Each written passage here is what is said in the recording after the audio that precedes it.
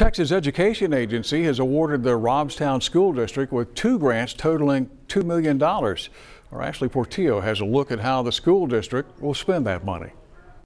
The grant money will make some new resources available to some students with autism and dyslexia. Robstown is a pilot district for this effort, and they're sharing the money with 9 other area school districts.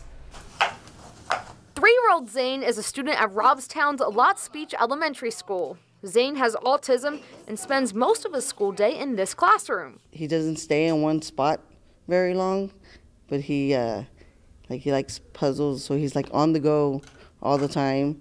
Students like Zane will benefit from this funding.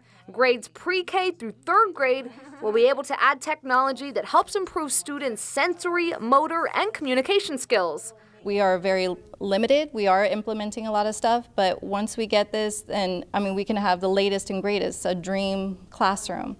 Teachers will also go through additional training for an enhanced curriculum. That begins this week. It's awesome. It's like winning the lottery, but it's for a grant for autism. That's the most best thing you could get. Between Robstown ISD and the 9 other districts, they'll be helping out a total of about 300 students. When you have a passion and a group of people that are ready to serve them, wonderful things happen.